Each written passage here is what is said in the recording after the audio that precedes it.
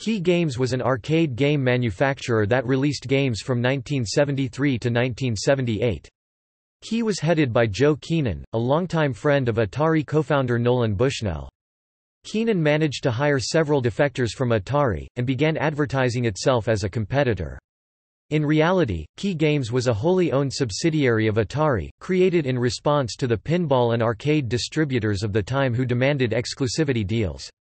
Kee Games released several clones of Atari games, allowing Atari to exclusively sell games to two distributors at once.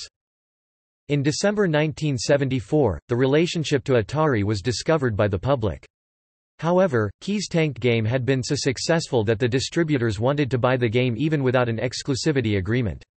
At the same time, Atari was having financial and management problems, while Joe Keenan had been very successful managing Kee Games.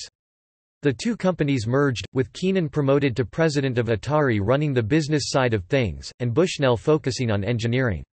Atari continued to use the Kee Games label to release some of their games until 1978, but from the merger on, the games were clearly labeled, "a wholly owned subsidiary of Atari, Inc."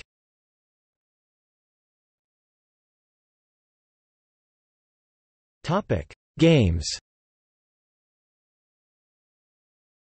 Elimination, October 1973. Cloned by Atari's Quadrapong. Spike, March 1974. A clone of Atari's Rebound, with an extra button labeled Spike. Formula K, April 1974.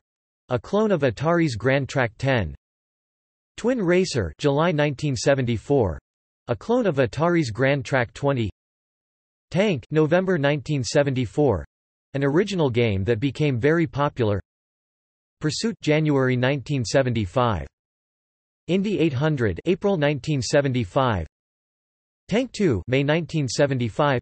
The first game sold under the Kee label with the Atari disclosure.